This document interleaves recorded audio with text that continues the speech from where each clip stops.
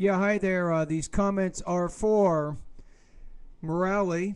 So let's take a look at your email. So you say, last time I got 78 on the TOEFL, reading 24, listening 25, speaking 18, writing 11, and I want to retake my exam on August 28th.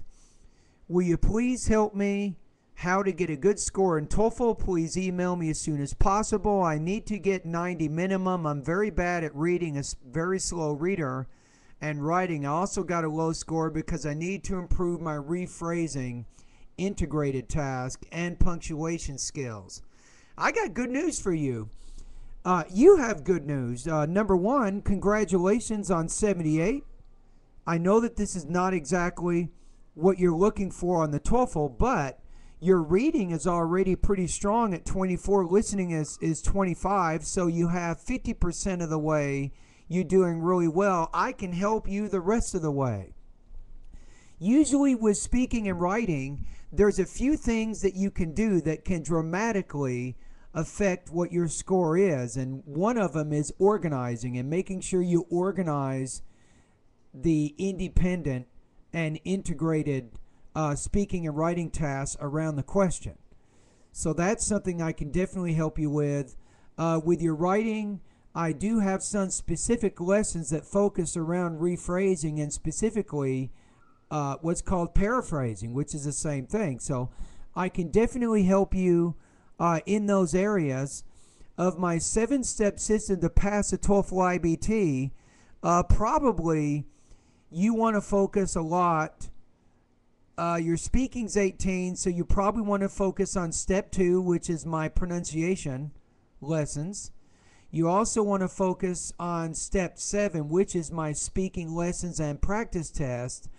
And also for writing, you can probably focus in my grammar lessons, and I have 2 specific lessons which focus around punctuation, everything, when to use commas, when not to use commas, how to use semicolons, direct quotes, and so on. So if you study the grammar lessons, that's going to help you for both your speaking and your writing. And then step 6 is my writing lessons. I have a series of independent and integrated writing lessons to help you better organize, develop, and respond to these independent and integrated writing tasks. And kind of what we do, Morally, at my 7-step system to pass the TOEFL test, so there's really no right or wrong way to use the system.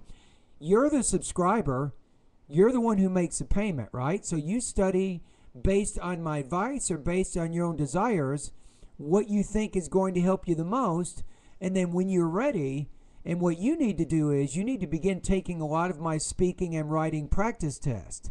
And from there, you'll start making some changes in how you respond to those tasks.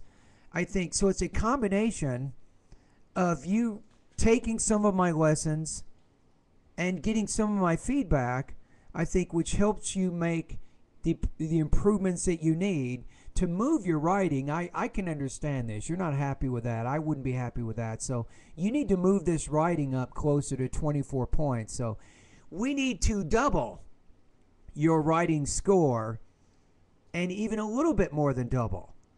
And with the speaking score, my goal is to help you get maybe anywhere from 5 to 8 points higher than where you are right now. I think it's possible.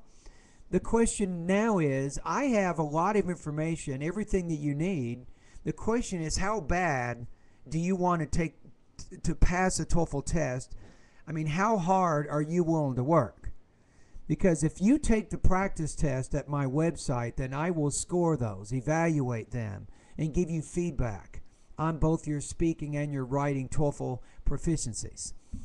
Alrighty, anyway, Morali, thank you very much for contacting me, and all the best to your high-scoring TOEFL success.